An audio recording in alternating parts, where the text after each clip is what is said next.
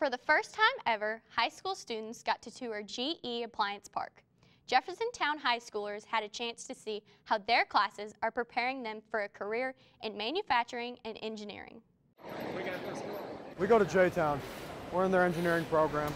I'm here at GE, and we went on a tour in the appliance park where they manufacture things in linear integration. And in my opinion, they're a bit more effective than Raspberry Pis because they're smaller.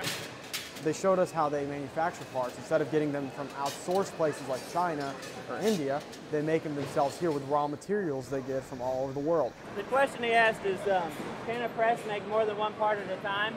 The answer is no, each press normally makes only one part at a time, but you do have the ability to change molds from press to press. We witnessed a lot of things from our school that we're training on being used in a factory, which is really cool. It shows that what we're learning is important. It shows that our program's doing the right thing, that we're moving in the right direction. It shows that we have all kinds of jobs and opportunities available for us. We're not the only company in Greater Louisville that is expanding manufacturing operations. A lot of the stations you see are set up, designed kind of to an operator or to a range of operator that it works with. With their system that they're giving us, it gives us more of what you'll see in the actual field and gives you a feel of that. So you'll have that much of a more step into that. And it's not just throwing something new at you once you get into a business. On the surface, we say that all this growth is fantastic, but for those of us in the industry, the growth has brought major challenges.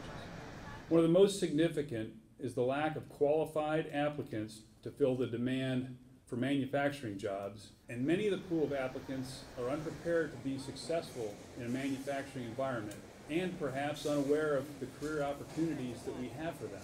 They did say that they're having a crisis for it, but with this crisis, it's building up the workforce, it's showing kids that they care. There's a lot of people that don't know these opportunities are available to them. And the programs like this are how private industry and nationalized systems like the education system come together, and they work together for a solution that will essentially create an effect that we get a better workforce. Since you guys have linear integration, are able to have more manipulation over the feed rate of your parts, is it more energy efficient since it has to be made at another factory with different energy standards and then moved a distance so it can get here? He was asking if it's more. We have to, of course, start out with books and learn the math and everything, but going from that to applying it in class is incredible. I would much rather go to J-Town than any other school just because we're working hands-on and it can be applied in real life. I love the teachers and the teamwork there. It's fantastic.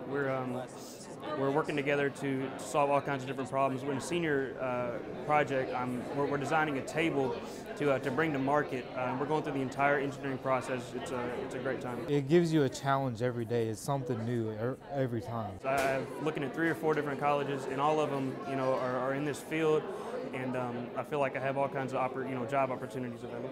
I myself am on a good track, but to see this, it's working to where a group of people can do it. It's Raspberry Pi, but the Arduino arsenal is more diverse than the Raspberry Pi.